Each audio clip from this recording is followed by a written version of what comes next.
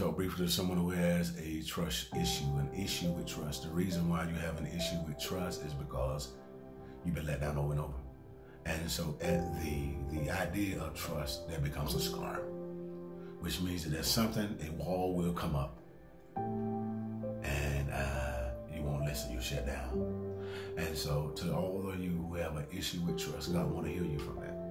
See, because your issue, your pain, or your conversation with trust is robbing you from the things that God has for you after the hurt, after the betrayal, after the pain. And so focus on God. Don't focus on your emotions. Don't focus on your moods. Don't focus on what's been done to you.